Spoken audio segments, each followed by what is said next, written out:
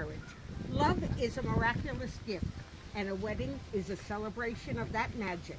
Marriage is a commitment to life, the best two people can find and bring out in each other.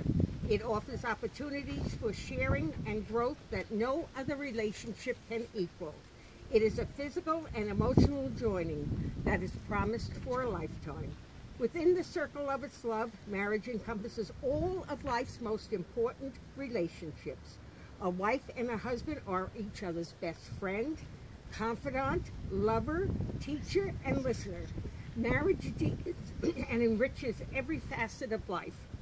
Marriage understands and forgives the mistakes life is unable to avoid. Marriage is a promise, a potential made in the hearts of two people who love each other and takes a lifetime to fulfill. Rob and Trina have asked me to share with you a special prayer. It is entitled the Apache Wedding Prayer. Now you will feel no rain, for each of you will be shelter to the other.